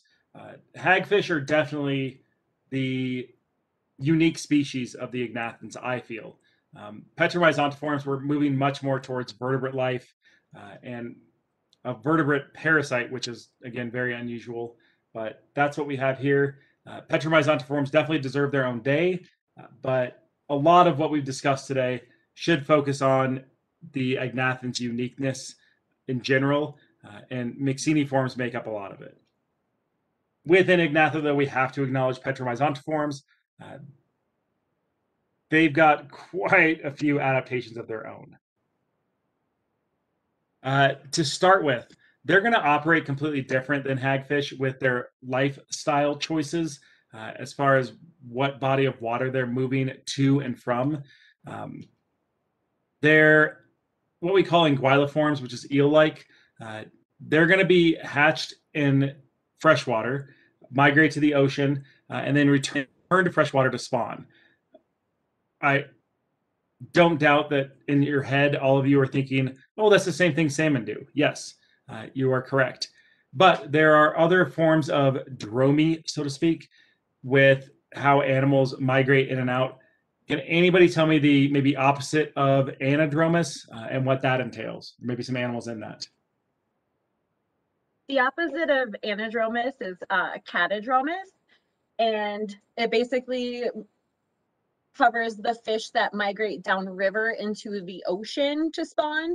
And these species often, or they do spend most of their lifetime in fresh water and travel to the sea specifically to spawn. American eels, European eels, sturgeons do this. Yep. Yeah, anguilliforms are probably the most notorious. Anguilliforms are the actual name assigned to eels. And eels do this oddly enough. A lot of people have no idea that this occurs. Um, American eels, though, will spend their life in freshwater, migrate out to sea to breed. It's the exact inverse correlation of anadromous. Migrate out to sea to breed, and then swim back upstream to usually die off and spend the rest of their adult lives. Anadromous, though, is by far, in a way, the more popular version, the more recognized, where we start off in freshwater, move, or excuse me, start off salt, freshwater, fresh again. So it's an interesting behavior, yes, but I hope that all you guys at home are understanding what really goes into it. There's so much more than, oh, I'm going to swim upstream and then go out to the ocean. Picture all the things we've talked about this semester of the dealing with salinity, osmosis, dehydration risk versus overhydration risk. There is so much that plays into both catadromous and anadromous lifestyles. Um, there's so much biochemistry involved. It's really astounding. It's I don't know. It's the same thing I've preached to you guys and harp on you all semester about. Uh, when we say these, it's just a term on your screen right now. I hope you're also taking with that, though, the impact that this has on an animal and the evolution it took to get there. Next week or so, when we talk about sharks, when we start talking about bull sharks, especially, being able to move up and downstream into the ocean or freshwater or brackish and dealing with that environment, it's a big deal. It'd be like saying we could all just walk into outer space and then jump right back onto Earth. That's the difference in equilibrium and balance in your environment. There's a lot going on that I think goes unnoticed or unrecognized quite often. Can I ask a question? Of course. So with the anadromous species coming in to the rivers from the ocean, you'll have a lot of predators such as whales, specific, or even other marine mammals. But let's talk about like killer whales kind of stalking the inlets for, I mean, I know this is kind of more in the subarctic, but so for example, like the whales that stalk the inlets for these species of fish, are there any predators that might or that do or might or are known for, I'm sorry, are known for doing this and maybe even kind of doing some population control on the jawless fishes, for example, that do this without being devoured from the inside out? Yeah, I mean, yeah, that's there's so much going on with that question. I know, I'm Yeah, sorry. no, it's okay. It's just that's a almost a lecture on its own. That ability to eventually, you guys will learn the term Eurohaline. That's that ability to mitigate different aqueous environments in terms of salinity. And Agnathans fill a unique role within that. Um, yeah, there's a lot going on there. I'm not even sure how to tackle that entire. It's a great proposal of a question. I'll tell you what. Let's address that when we start talking killer whales and sharks and their relationship. Um, Yeah, it's a perfect time to bring that up, though, because it does transition nicely to what we're going to talk about next week. So, yeah, let's keep that ball rolling, and I will have the text on the screen to follow along with that, because we do address a very similar issue when we talk about that awkward phase and how it affects both the ecosystem itself and the animals living within it. Yeah, excellent job. Yeah, that's just really good. I feel like I want to pull up the other PowerPoint right now. I don't want to diverge from this, but yeah, there's a lot to process there. Before we move on, everybody good so far? Again, we're going to address that question and come back to it and explain it a little better with some text on the screen. But yeah, that's money. Anybody got other questions or anything they want to add from the start of Petromyzonta forms or back with Myxini regarding any of the adaptations they have? Because it's a big transition here. Okay, I have the weirdest fun fact. So upon research and diving into the whole of like the matrix, and how it works with like digestion, besides it being obviously like a membrane and the way toxins go through, it works as almost like a mechanical, what's the word I'm looking for? Like it can withstand, I think the equivalent when I ended up doing the math is like 0.7 psi, which doesn't seem really impressive, but basically that like surrounds the food bolus and makes sure that nothing were to, one second, honey. Yeah, like an air compressor. Yeah, like nothing were to rupture or like protect their internal organs. And I think it's crazy that it's like some weird, I just picture like food being covered in this slime and it trying to like break free, and the slime's like, nah, like you're not gonna poke my organs today.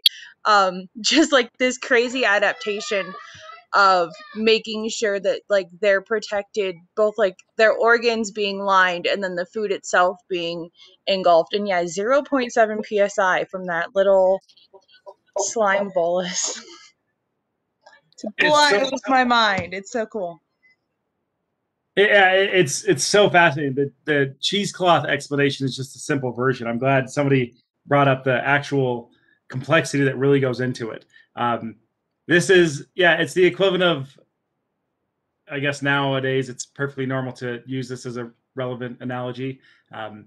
It's like somebody going through a mega quarantine and you have armed guards standing there the whole time as you go through the x-ray machine and all this stuff. Like there's so much both pressure and filtration process. Like you're not going to be allowed to slip something to another inmate type thing. Like you are guarded, you are watched. There's tons of, in this case, literal pressure, but for your education purposes, a visual representation of pressure being on you. All eyes are on you.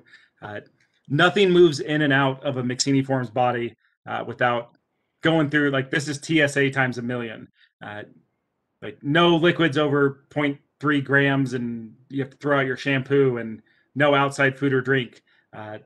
This is metal detector, TSA, X-ray scanning, full body cavity search. Like you're not getting away with anything thanks to that paratrophic matrix. There is a lot that goes into it.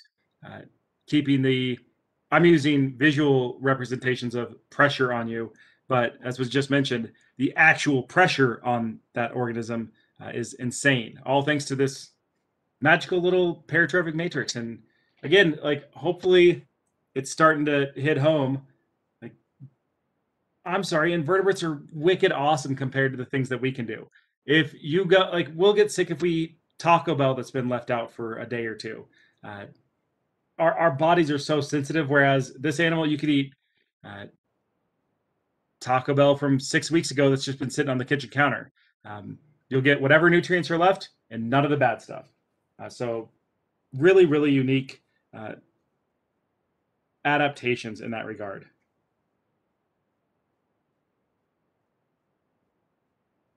All right, I think everybody's good. If not, let me know. But we're going to discuss really quickly that larval form of the lamprey. In order to put this into perspective, I'm sorry, I have to go back to this. This is the iconic lamprey form right here. It's the one that haunts everyone's dreams. Nobody likes it. I understand. That's a perfectly reasonable thing. I am a huge lover of invertebrates, and even I will admit to you, yeah, I'm not going to mess with that. That's unnecessary. That's pretty gross. But if it helps alleviate your concerns about this horrifying animal, they spend a lot of their lives like this. We call them ammocytes. You'll also hear them explained in videos, and if you're doing research on it, ammocytes, ammocoites. You'll hear it phrased differently, different places you look. But ammocytes are what they spend a lot of their life as. Really, the last couple years of their life are when they turn into the crazy facehugger alien version. For a majority of their lifespan, they're going to look like this. It's much less menacing. They honestly look very similar to tadpoles.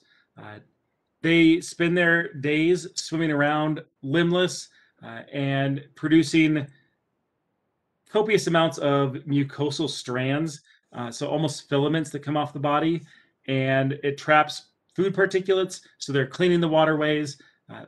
They barely have mouths at all. Certainly not the horrifying mouth we just saw, but they're very like almost simple. Like you might give a little boop on the snout and say, "Oh, you're an adorable little animal, you little tadpole monster." Of course, they're going to transform afterwards after they've gained your trust into horrifying monsters. But until then, they spend a lot of their life looking like this. Like that's not going to scare anybody. That just looks like a very sad fish. Once they do transform and go through metamorphosis into adulthood, they of course take on a whole new menacing appearance. But it's, believe it or not, a very short time that they actually live as those menacing adults. Almost their entire lives are spent in this ammocyte model, a tadpole, mucosal, very limited mouth dexterity animal. They're almost living the existence of like a plecostomus, a cleaner fish. So something that you want in that environment. And then they transition into adulthood. The horror movie becomes rated R, and then they'll die. They're literally transitioning to that crazy version just for spawning purposes. They die very shortly after, usually within a year, but does not make their metamorphose any more enjoyable, knowing that they'll die soon, because they will still haunt your dreams for at least a year. With Mixini forms, we discussed, and everybody chimed in too, the transitory period between what constitutes a vertebrate versus an invertebrate versus just the notochord, and then being a chordate versus a invertebrate. So that was a topic of debate. Here we don't really have a debate. We're not going to ever see that overhand knot behavior. We've got a very primitive but very real and very present true vertebra, a complete brain case, things like that. So if you want to, you deniers out there can say, "Hey, I'm not related to hagfish," but I would take the hagfish over this because you have to acknowledge that you're related to this animal. If anybody wants to take a screenshot right now, you're welcome to. You can take that to Kinko's, get it printed and framed and blown up on your wall as your original ancestor. I don't think 23andMe or Ancestry.com includes this animal, but it should definitely be on your lineage. This is, I mean, science-wise, the hagfish is definitely the start of vertebrate life, but no matter what, this is your great-great a billion times over. Great-great-grandfather right here. He's coming to say hi. We have to acknowledge the evolutionary history that takes place and how this animal got us to where we are today. This is our definite rudiment vertebrae. A couple other unique traits with them. One is the single nostril or nair. Usually you guys have heard the term nares, but this is a singular nair, a single nostril on the dorsal aspect, meaning top side of the head. Very unique among living vertebrates. I know some of you are probably thinking whales. That's a story for another day, and we'll talk about how the proverbial blowhole works as opposed to a nair. But this is a single nostril, which is very, very unique amongst true vertebrates, which we're in now. The sucker-like mouth does have a very menacing appearance. This is kind of close to what we discussed a while back with cephalopods. a rasp-like tongue. It's not the same as a radula. Essentially, what you have is kind of a cigar cutter method. And while this image is on the screen, let me elaborate as to how these animals feed. This is basically the hardest, most cartilaginous part of the body. It's designed to be rigid but have some flexibility to it, meaning you can move this sucker mouth around any part of the body, but once it's adhered, it can hold its own form. This is the world's worst hickey, is how these animals feel. It essentially molds to contours to your body, wraps around, then that hard cartilaginous rings suction cup itself on using all these teeth. All these are for adherence. These all pin in to the animal's body, all these little teeth. After that, the animal basically starts sucking in the skin or the tissue in general. So you've latched on. We've got a great suction cup, a great, if it's the equivalent of like, if you guys have ever done it, like if you have those shower suction cups or done it on the table or a marble countertop thing, it's the equivalent of like using a standard suction cup versus after you get it a little wet, all of a sudden that thing's going to adhere and you might not be able to pull it off. So this thing is a plunger that applies itself to animal's tissue, starts not only adhering to, but actually prying up the surface. It's going to raise the skin through this death hickey. And then back here, we have the tongue that does all the work.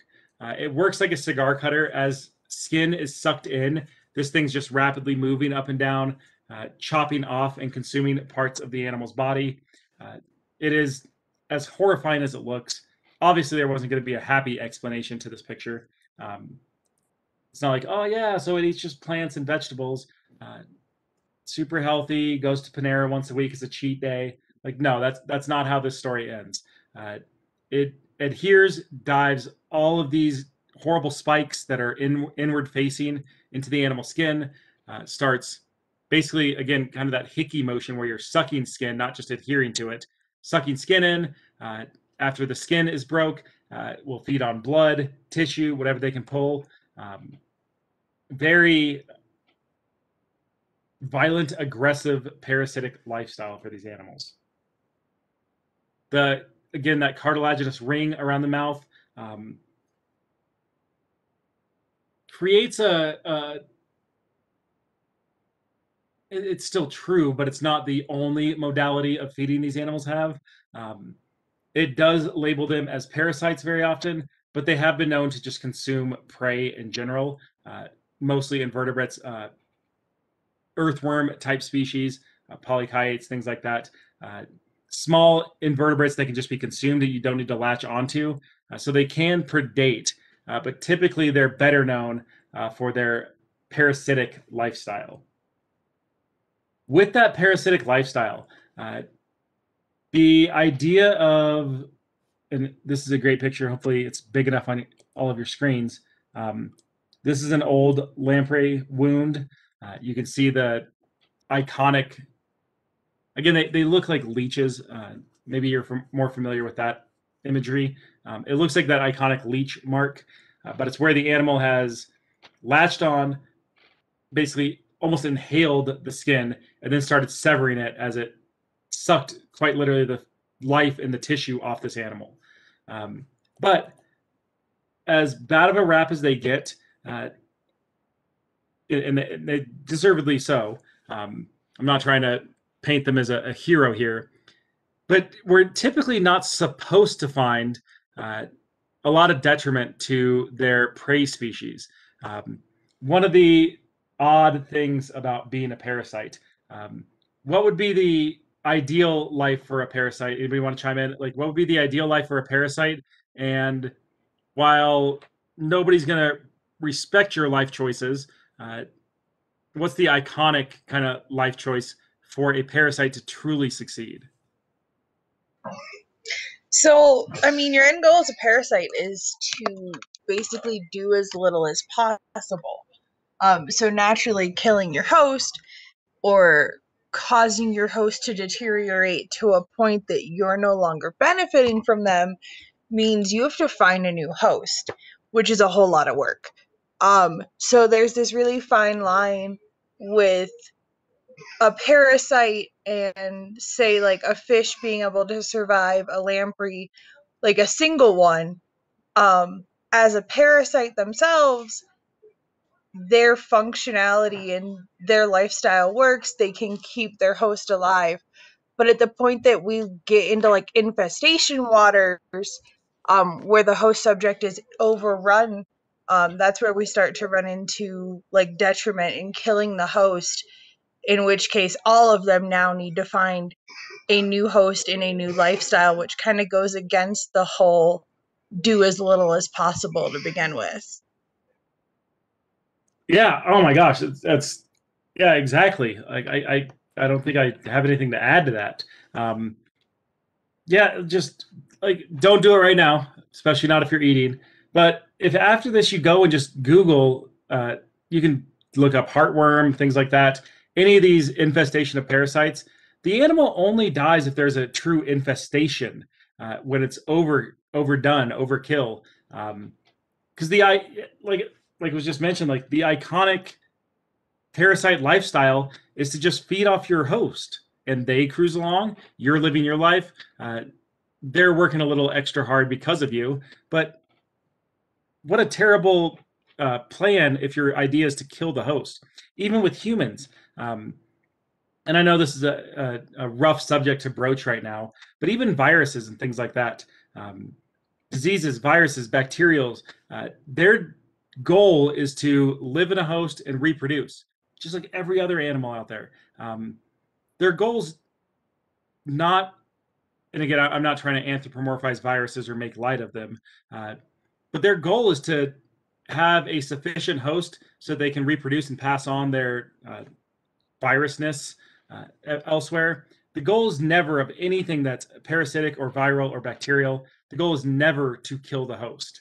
The goal is to be passed on via that host at whatever detriment happens.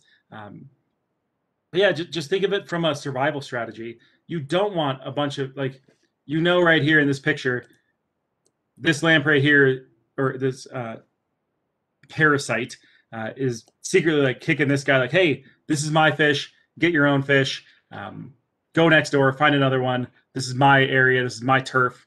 And while yes, they do run rampant and can devastate populations of fish, that's not the ideal design.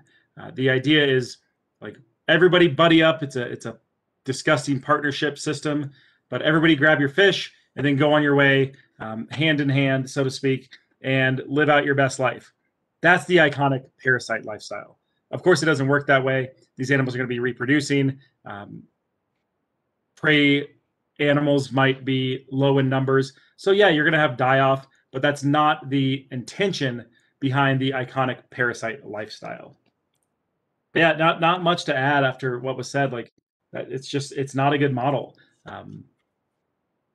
It occurs quite often, but it's because of an overabundance, not because that animal is designed to just take out fish populations. That's a terrible survival strategy. Your survival depends on the health of your host. And again, maybe health's a bad term. The work ethic of your host. As long as they're willing to, at a detriment, work even harder, that's your iconic thing. Like, it's like having a really good employee and you get to sit back and they're doing all the work for you. You don't want that employee to quit, but you definitely want to take credit for all the cool things they do. That's your parasite lifestyle in a American office surrounding. With the overarching thing that I think you'll see over the course of the semester, just like almost every other invasive species, we're the reason for it. We basically allow them into the Great Lakes in North America. And then we were like, man, there's an invasive species here. What can I do to curtail their invasion? I know. Let's connect all of the Great Lakes. That was our solution. So man-made structures and canals lead to all the Great Lakes being connected. And we introduce lampreys ourselves to the entire ecosystem, fishing industry. I always think it's funny whenever, just as a something to place in the back of your mind. Whenever you go through life and you hear that's an invasive species, more than likely I would Google it. It's probably because of human introduction. We act like these animals just came in and set up shop and started taking over stuff. Yeah, we gave them the foundation for their homes. We're usually the reason behind it. And off the top of my head, I honestly can't think of any species that's invasive and devastating the ecosystem that we didn't have a big hand in. Um, this is no exception. Basically, lampreys start taking over the Great Lakes in the 50s, uh, devastate the fishing population. And again, let's go back a couple slides real quick. That's because the whole time they look like this. So nobody's thinking anything of it. In fact, fish are eating them more often than not. You're thinking, oh, hey, awkward tadpole, come into the Great Lakes. And then a couple years later, here we are. We get that. So, like, hey, honest mistake. I get it. I understand why it happens. But we 100% are responsible for the devastating effect they've had on them. To combat that issue, we've developed a couple methods, some more interesting, some kind of awkward and a little bit, I don't know, I guess shady at times. But lampricide eventually comes out, and lampricide's used in a myriad of ways. Anybody familiar with lampricide or its usages and how they implement that in an environment? Yes. So lampricide is a sorry, I was like thinking. Lampricide is a chemical composed of different chemicals used to kill the larval stage of lampreys. So what they do is lampricide will be sprayed into areas of lakes or tributaries, or like rivers or streams that go into lakes from the ocean. Anywhere that any part of a water flow or water body that favors a nursery environment for lampreys. The commonly used component of the lampricide is called TFM, which, and I wrote it down so I can give you guys some body behind it and give it that really like scary chemical effect that it really is. It's TFM stands for trifluoromethyl nitrophenol, and it's used for its ability to pass through organic or biological membranes. And this chemical breaks into the larva on a cellular level, breaking up multiple cellular processes, which then not only stops growth and development, but ultimately kills the larva before they can develop their destructive mouths and start, wreaking havoc all over the place. The downside of lampricides is that the other aquatic animals such as amphibians and fish that have a more primitive structure, like sturgeons, primitive body structures are still around, obviously, because they work, but they also, not that they can't adapt, but they also are affected by this permeable solution. So it does have a detrimental effect on at least those two categories of species that live in waterways, lakes, oceans, but it doesn't seem to affect true fish, just because they don't have that sensitive outer layer of their skin like lampreys do, and amphibians as well. I'm so glad amphibians were brought up, because I hope this doesn't need to be said here. You know for a fact, all of you, you can't just go out and spray pesticide basically into the water and be like, oh, it just affects lampreys. It's the roundup of the seas. Obviously, anything that's able to absorb, and again, I'm so glad amphibians were on that list because an animal that I'm very passionate about, but an animal that has no choice but to absorb whatever's in its environment. Obviously, lampricide came with some caveats.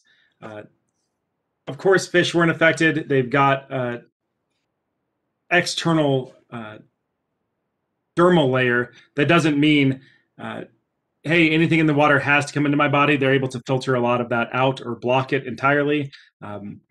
But the petromyzontiforms and amphibians definitely were affected. You can't just spray. It'd be like pouring bleach on the weeds in your yard. Yeah, the grass is going to die too. Not good. It's going to leach through the soil, make its way around. In this case, you're just spraying it in the ocean and hoping for the best. It did work. It helped curtail the invasion that, again, we started. But nowadays, it's actually been implemented in new development, and it's super interesting. They've used it now they've altered the genetic makeup of it, the cellular and chemical composition of the lamprey initially. Now what they do is they go out and they catch all the lampreys that they can. They will throw the females actually back out into the water, or sometimes they kill them, which is, again, I'm not advocating for killing invertebrates. We all love invertebrates. Yeah, it's okay if these animals aren't introduced back in. But what they'll do is they'll take all the males, they inject them with the new Lampricide 2.0, and what it does is it sterilizes the males, and then they re-release them. So yes, it seems very counterintuitive to re-release a invasive species, but it turns out when lampreys breed and reproduce, they only copulate once. And so the females meet a male, they will release egg and sperm respectively, except the male's sterile, and the female has dumped out her clutch of eggs, if you will, and therefore wasted the entire breeding season. She'll only do it once. So by sterilizing the males, releasing them back out, you're fitting the population through a very, I guess, subversive, like, spy mode. You're allowing, I guess, what's the term now? Catfishing. You're catfishing all the female lampreys in the river, saying, hey, here's a perfectly good male, wink, wink. And believe it or not, it's really helping combat, and honestly, it's like taking them out very efficiently. It's a shady practice, of course, because again, you're basically the catfishing everyone, setting out all these males on dates, and it turns out that they've been frauds all along. Yeah, it was what's the I was just watching it. The new Disney thing, WandaVision, it was Agatha or Agnatha all along now. It was Agnatha all along.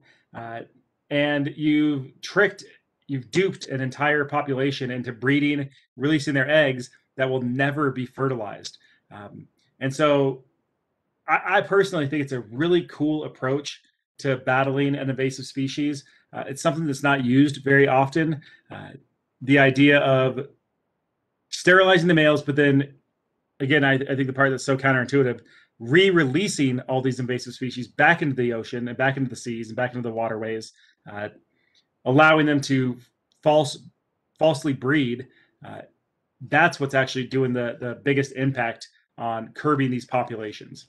So cool approach, different than usual conservation efforts, but certainly noteworthy. With the fossil record for these animals, we don't have much to go off of. We know they came after myxiniforms, but the reason this is the last slide is just to point out, think about our timeline here. We've got 500 plus million years ago for myxiniforms.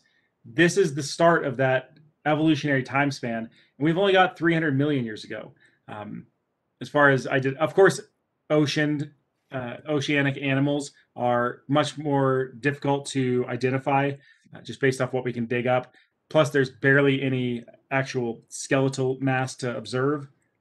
But you can see, hopefully, from this, we've got 600 or 750 million years ago. We know vertebrates start, and I mean, heck, even 400 million years ago, we've got the first vertebrate life on Earth.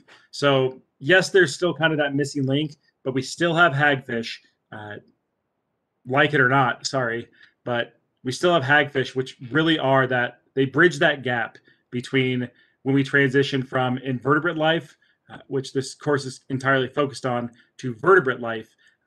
We have the evidence there.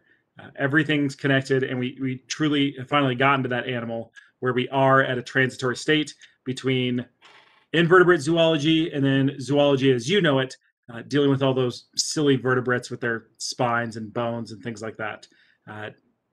From here, we focus on animals that start developing skeletons, but they're cartilaginous. So sharks, skates, rays, things like that.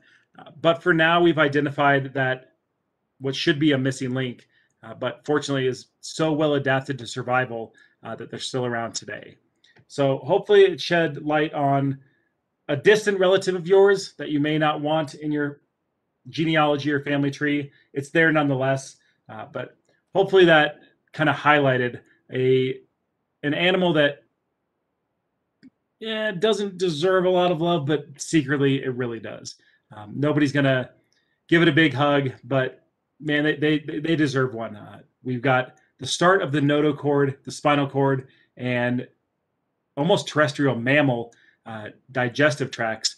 So we owe a lot here to animals like this. And yeah, we paid them their due. They had their day. So I hope you enjoyed. And from here, we move on to the start of kind of vertebral life on Earth.